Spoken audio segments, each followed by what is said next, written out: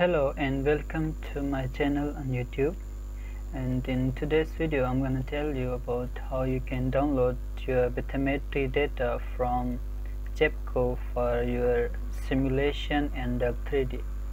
You know that while doing the simulation in Delft3D you need to upload or insert your bathymetry file. But before starting my today's video, I want to thank all of people who gave a positive response on my previous video about Delft3D, in which I told you about how you add the license file to Delft3D. I have received a lot of emails to send them the source code, and it's really an happy thing for me that my video was helpful to a lot of people. However, I want to add a little on my previous video that so this is the source code, the tag that I have compiled for Delft3D, and this is my compiled version. So I sent you this .rar file in email. So all you have to do is extract the file, then you have this folder. The next thing you want to do is copy the folder. Press copy and then go to your C file, and then go to program files and search for deltas. There you have it, and there you have your Delft3D version. So there you have x64. So you paste your that file over this folder, in this folder, and when you paste the file, choose replace for all those files who already exist in this folder. So once you replace and paste the file on the compiled files, and then you can simulate your model, the MDF file that you have created, and run the simulation. And now moving towards today's video, that how you can download the bathymetry. So you have two options normally. Either you get your on-field data, that is from the survey that your marine department in your country have it, and the next source is to download it from online platform. So normally we download it from this GEBCO. So you search for GEBCO and then go to credit bathymetry data. So you go here, and then the next thing is you find your area of interest where you have generated the grid.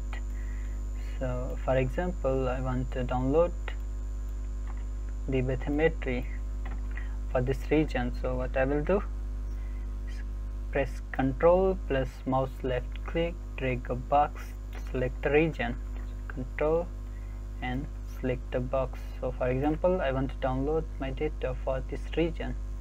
Okay, so I have selected, click 2D netcdf grid, then add to basket.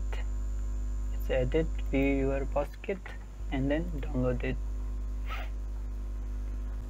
Okay, so there you have downloaded your bathymetry.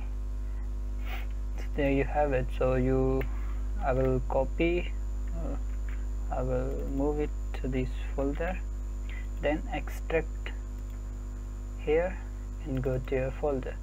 So there you have your bathymetry.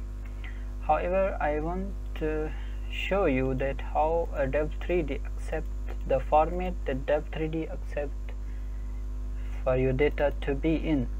So if you see this file, so there are some random text written. So this is not acceptable in Delft3D.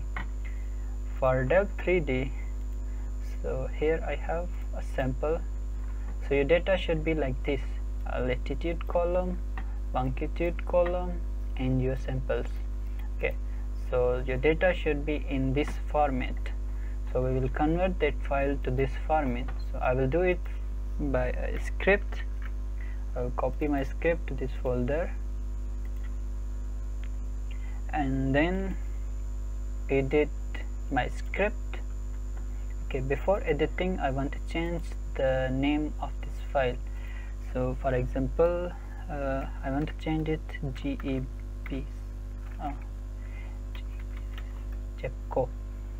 Okay, so now I will change the file name here. So this is my input file, and I want the file with name .xyz. So I will save the script and then run it. Run script by pressing F5. I run manually, and there you have it. So your file is converted into .xyz format. So you close all of your script. So there you have it. So here, if you see, it is the file, but there are multiple problems. The one thing is, there you have your data, latitude, longitude, and your sample, but these are not in the columns, so these are separated by comma. So again, this is not accepted in your Delft3D. So you have to change your data to one column for latitude, second column for longitude, third for your samples. Okay. The next thing is, there you have your data, then there's an empty row, then your data, then your empty row. So this is also not good for you, for your file. It's not acceptable. So you have to delete all the empty rows. And the third thing is, you have data is in reverse. So for example, you have latitude, longitude, and -3 value. So if you include what this here means, that for this location there is a deep water that is 3 meters deep. That means the depth from the sea level inside the water is 3 meters.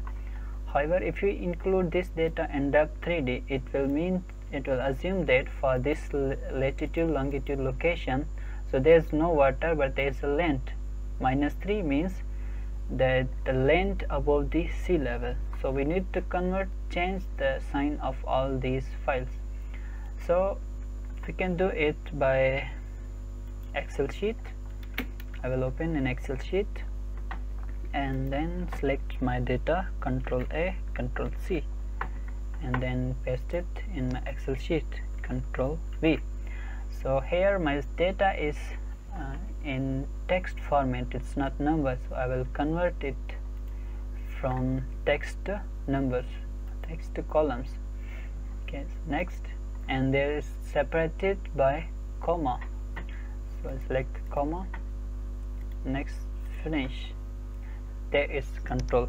Next, I will delete all the rows automatically, because maybe you have a lot of samples, so you cannot delete your rows manually. So I will select all the data, shift your right arrow on keyboard, and there you have selected, then press F5 on your keyboard. Okay, and go to spatial and click blank. So this will select all the cells inside selected data that are blank, they don't have any value. Click OK. So there your cells are selected. Then you can delete it, delete rows. Okay, so there now my data is deleted, but now I want to change the sign value from negative to plus. So for all those values who have negative sign, I want them to be plus. For all those who have positive sign, I want them to be minus. So I will do it by -1, multiplying the whole data by -1. So I have it. I will copy this cell -1, select this, Control Shift down arrow. So all of your data is selected. Right click, paste spatial, then you multiply, press OK. Okay, so now you see all of this is changed. Now I will click Shift your left arrow on keyboard and left arrow on your keyboard. So there all of your data is selected. Okay, so now I can copy it, Control C. So it's copied. I will create another new folder, create text document, open it and paste it. So now there you have it. So this is acceptable in Delft3D. So I will save it, Ctrl S, close the file, but the extension should be .xyz. So I will rename it new text document with extension .xyz. Okay, press yes. So there you have it. Okay, now let me show you if it's working in Delft3D or not. So my name is there, so I will open my Delft3D folder,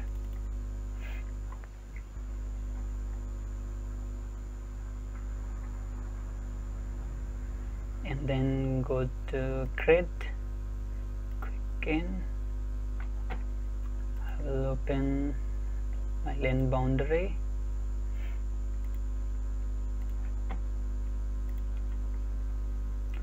then I have an example of grid, so I will open grid. Okay, next I want to open my samples.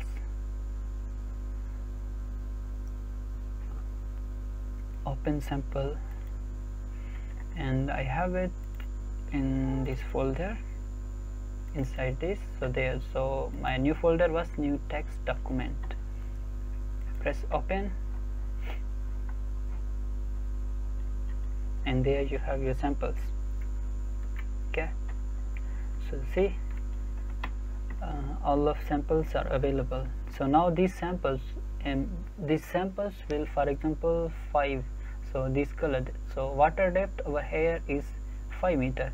If this value was in -5, for example, if my sample value is here, so these, for those value are, let me show you an example.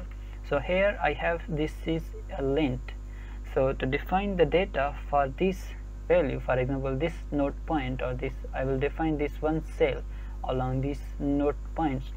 I will change the value to minus, whatever the value these cells are having, I will change that value to minus. Then this cell will be considered as length, that means above the water level. So that's it, that's how you do it, and have a good day. And if you need any information on this, you can drop me an email. For example, if you need this Python script, I can send you. You can drop me an email. You can find my email in the description. Thanks and have a good day.